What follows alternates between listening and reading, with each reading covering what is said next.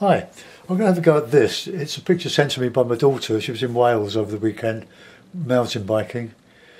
I think it's near a place called Llyswen. And I don't know it personally. I've heard of it, of course. I've not been there. I've been to South Wales and North Wales. But I believe it's somewhere in the middle. They're staying outside Birmingham and just not so far. But they're trying to find better trails to exercise their skills and get fit. So I'm not going to copy it. I'm going to do a version of it, like an impression. So here we are. Cotton watercolours, 21mm tubes. I've sprayed them to soften them, give them a bit of a make them easier to get on the brush, rather than scrub away too much. So I've got lemon yellow, raw sienna, alizarin crimson, light red, ultramarine, burnt umber, Payne's grey and burnt sienna. So I'm going to, with this 2-inch hake, I'm going to wet the paper and I'll put some sky in, but most of it's going to be covered up. But we want some light in the sky to show that there is some sky and we're looking up as well as down. Okay, so I want a bit of alizarin crimson. Now, where's my cloth? Got a heavy cloth.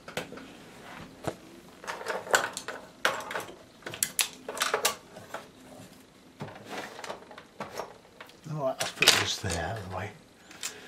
And I'll put my cloth on my little table here I've got from my desk.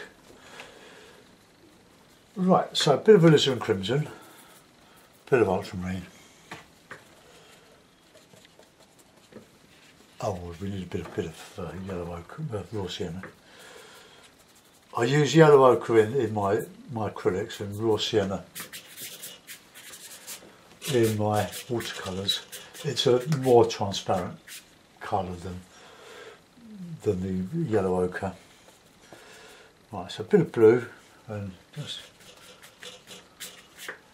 get this background in, and we can put some distance in by just increasing the amount of alizarin and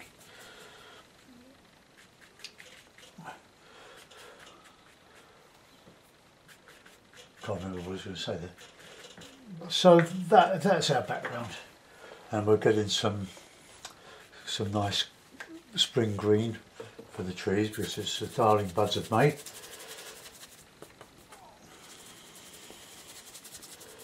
And if you remember the lovely series with David Jason and Pam Ferris and the lovely, can't remember her name at the moment, married to Michael Douglas. Lovely programme. Always summer in Kent. Darling buds of May. We put all this in here. Let's get this. Get some of that up here. The trees, spring green. We'll have some darker greens as well. Lots coming down here, so we need a bit thick there. So a little bit of Payne's grey.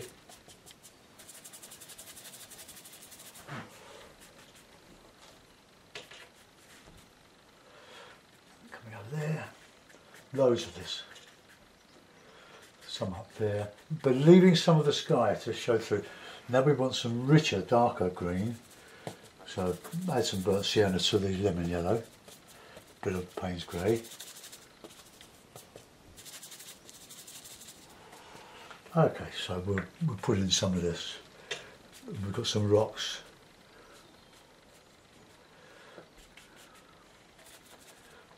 Bit of light in there. Coming down into the shadow, so there's some burnt umber with that yellow and the Payne's grey. So we can put some of that in. This is like a little stream going down in there, so get your darks in. Anything that makes it dark, blue, burnt umber. So we can scrape away at some rocks. We get some on the other side. Just let that dry up a little bit. So we've got nice grassy slope. Come down there and let's put some nice burnt umber in. going off into the distance there. Get the blue in with that, just to darken it. So I'm looking at the photograph. She sent me a lot, there's some lake ones. Very, very delighted with those. Thank you, Lucy. Send them all on WhatsApp, which is a great application, free on internet. Send loads of pictures. Right, okay, now there's a nice little bit of hard rock there. That's just good at it because we can scrape that. We'll put some more dark, more rich dark in here. In the shadow of the wood.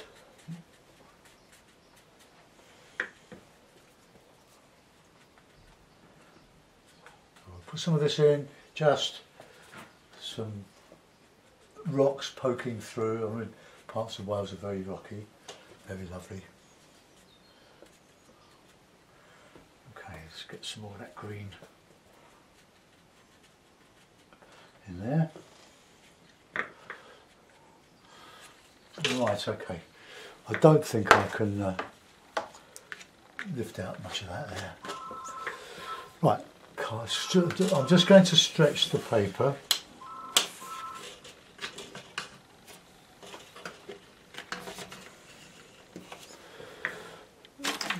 Okay, so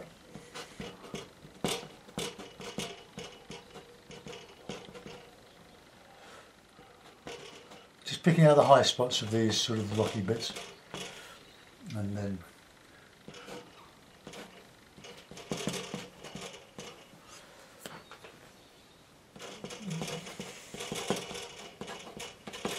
do this fairly quick because it's drying, and scrape off the high spots on this. We can add texture to this later, and then we'll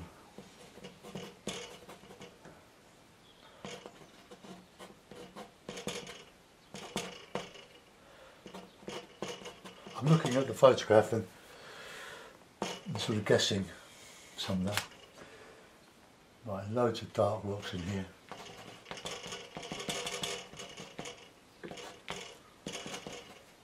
And by the time I put some texture on that, it'll be quite a lot better than that. Okay, so while that's drying off, we'll put in some trees in the background.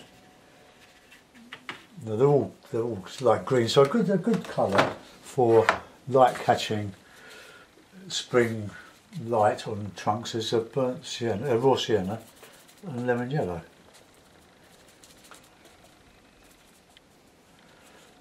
And a bit of Payne's grey maybe.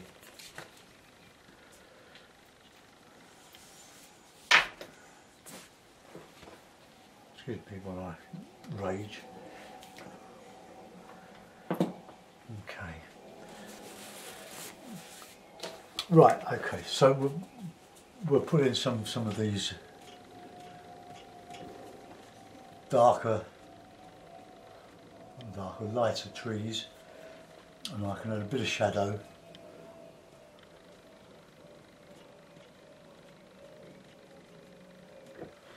On the shadow side, so the light's coming from the left on this, so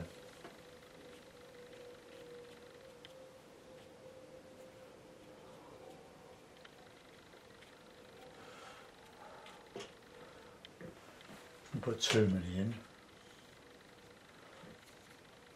We'll have some darker ones coming into the shadow of the wood. I'll put some stipple on this at the end. So let's get a little bit darker green on one side of that. A bit burnt umber, Payne's grey in there.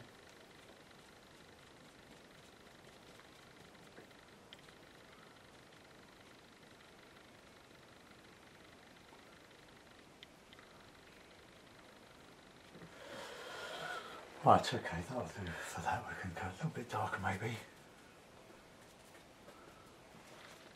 It's a sort of a dark green shadow. Right, now the ones on the right hand side, because they're more in the shadow, we'll paint them dark. So we've got these coming out from here. See what the hake can do. If it's flat, you can get some lovely impressionist looking trunks. And we can just lighten that up a little bit. Some of the background ones.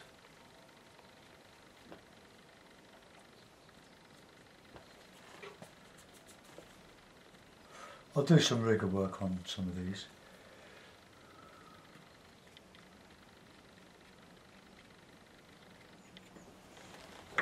Hey. So there's a lot of work in this, with all this calligraphy.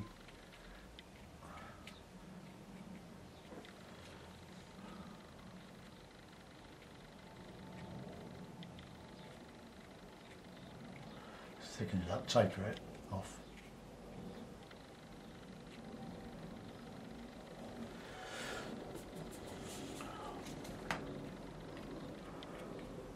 Paper's drying now.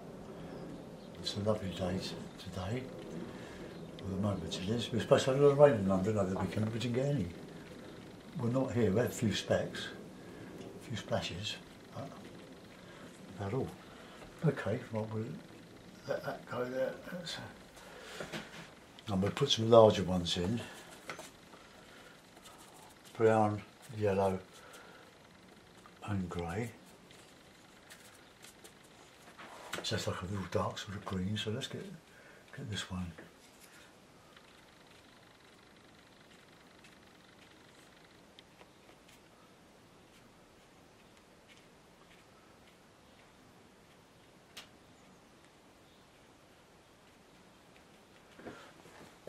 Oh, I get a nice dark on the shadow side.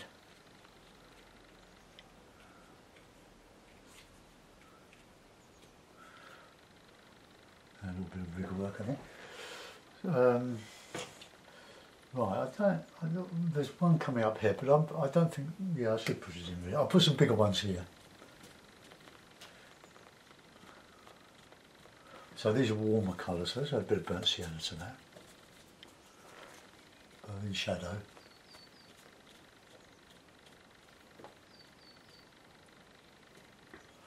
I'll rigger this in a minute. Go there.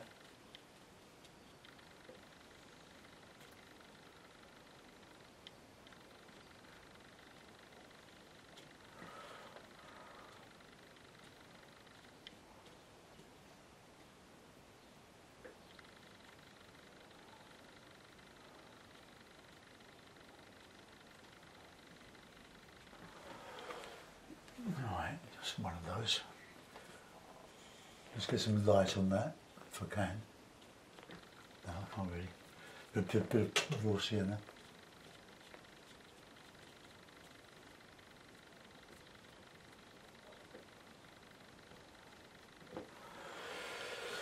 Right, bit of texture now. Because it's all dark stuff in here against the light coming through the trees.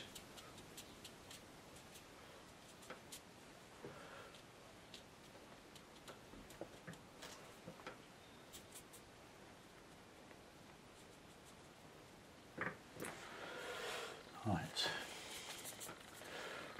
I hope I'm not masking you. The trouble is, when I do the speeded up version, if my head gets in the way too much, or the palette, I know it gets annoying, but annoying me. Okay. Right. I think a bit of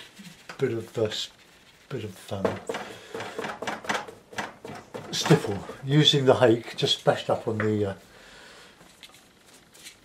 dry bit of cloth, just to spread all the hairs, all the bristles. This is a very soft brush, and we can have lemon yellow into that darker colour there. So let's just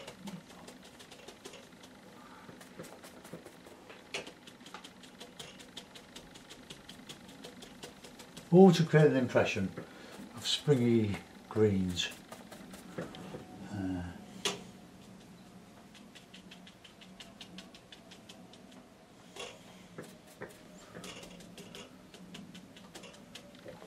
We'll put some darker ones in as well.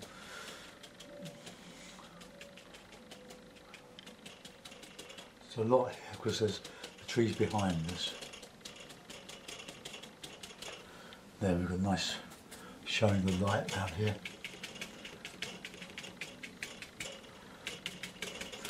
But a little goes a long way with stipple.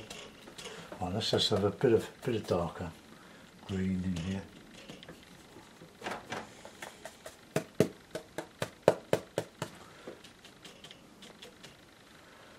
Just to show the shadow bits, otherwise it'd just be monotonous.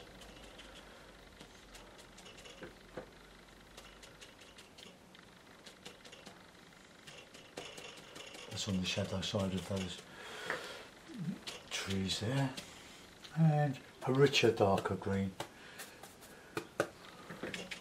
and some of this in the shadow. Now we've got to do something about that water now. There's not a lot of water in there. We're just showing reflection in some of the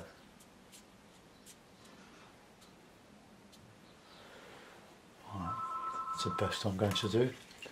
Monday morning, phone goes. Now some rigor, burnt umber and a bit of paint spray.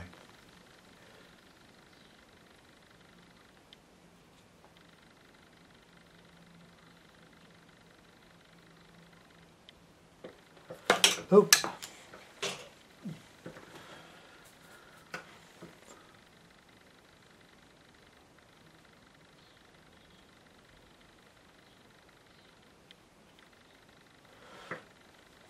Don't want too much.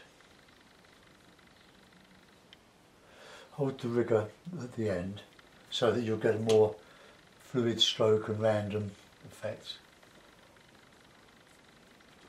Some of this. No room for any birds.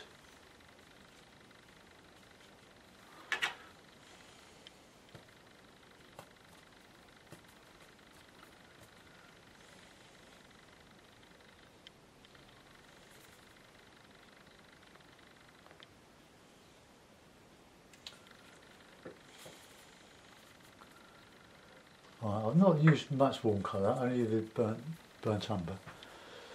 Right, that's about all I can do with that, I think. I'll give it a second. So I'll put it in the mount. We'll have a look to see what we've done. Let's put the signature on it. Okay. A bit of tape. A bit of tape.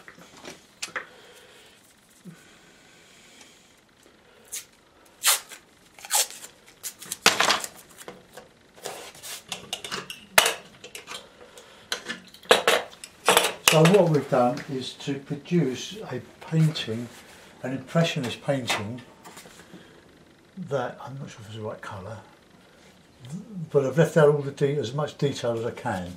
So I've absolutely ruthlessly simplified a complicated scene, which is how you cope with a photograph, because the photograph puts it all in. Artists prefer to leave it all out. Right, okay, let's bring the camera around to there. And we'll have a look at that. Now I'll show you the model. So there we are. That's, sorry about the reflection on the screen, but I can't do much about that. And that's what I've done with it. It's really simple, but it's a good dodge using this raw sienna and lemon yellow for your darker background trees. Well, your lighter background trees, shall I say, compared to the ones in the foreground. Rather than using, say, blue and red or grey, we've got a more realistic green because of the algae and so on. A very green scene anyway, but I hope you enjoyed that. Thanks for watching. See you soon. I'll just zoom out so you can, that's it. So I think it's near Llyswen, double L, Y-S, W-E-N, I believe. But Wales is a beautiful part of the UK. And so are the Welsh people. They all sing and they're all poets. Right, see you soon. Bye bye.